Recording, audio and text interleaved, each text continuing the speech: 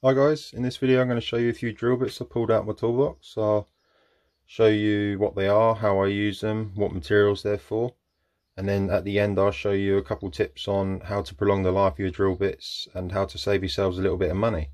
So as always, if you enjoy these videos and my videos, like and subscribe. And to start, we'll start with masonry bits. Now masonry bits are used for cutting anything like brick, block, concrete based products, stone.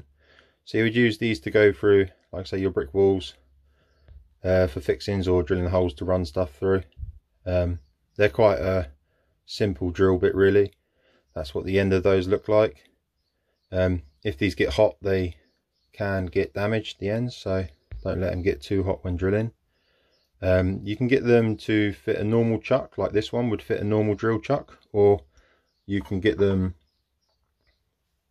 to fit like an SDS chuck. So that's your masonry drill bits. Next we'll start with the generic, what you might know as the most common wood bit. So this is a brad point drill bit, or you might know it just as a common wood bit. So how these work in wood.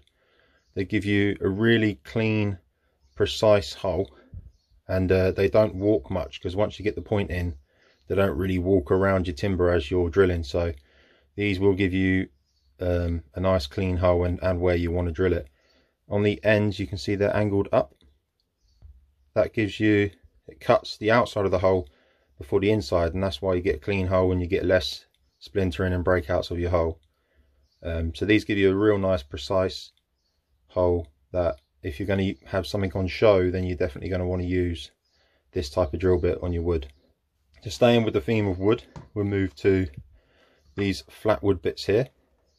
So you get a few different varieties of flat wood bits. These are two varieties here. Just a standard flat cheap wood bit, and this one here is I think this is a Bosch one, but it has a corkscrew end, it pulls itself in. You might also hear these referred to as spade bits. The difference between these two is this one pulls itself into the timber, so it needs a lot less pressure behind it than this one would to drill. So if you're in an awkward position, this is going to be more of a favourable bit than these. The downside is these are slightly more expensive, and also these ones can be slightly more aggressive if you hit something, whereas these will just bounce around on the screw or a nail or a knot. These will stop and make the drill flip around in your hand a little bit, so be a bit wary of that. I prefer just the cheap standard flat bits. Used them for years and years, drilled thousands of holes, and I prefer those.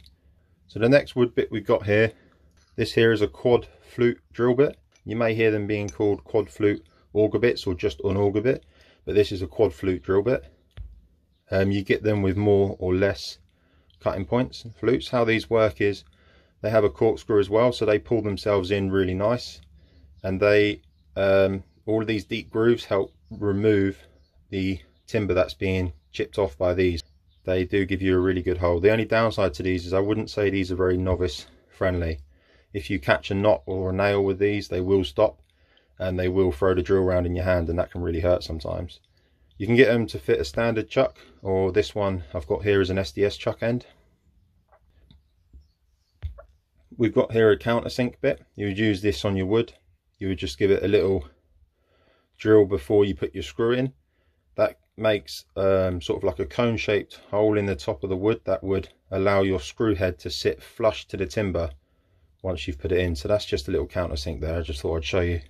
So the last drill bits we've got here to show you are these ones here.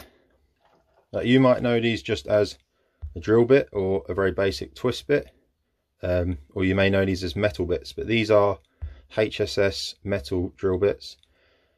These are really good drill bits because you can use these on a variety of products, lots of different varieties of metals, plastics and woods. You get different varieties of these types of bits, different types of coatings, but these are just standard HSS bits. These will drill the center of the hole before the outside, so you are going to get more wood splitting on the hole, which is why you wouldn't use these if the hole's going to be on show. You would go for your brad point bit. But these HSS bits are a good all-round drill bit, and you would need these especially if you're going to be going through metal. First tip I'd give you is to make sure you use the right drill bit in the right material. That is probably the quickest way of destroying your drill bit and the material, is to use the wrong bit.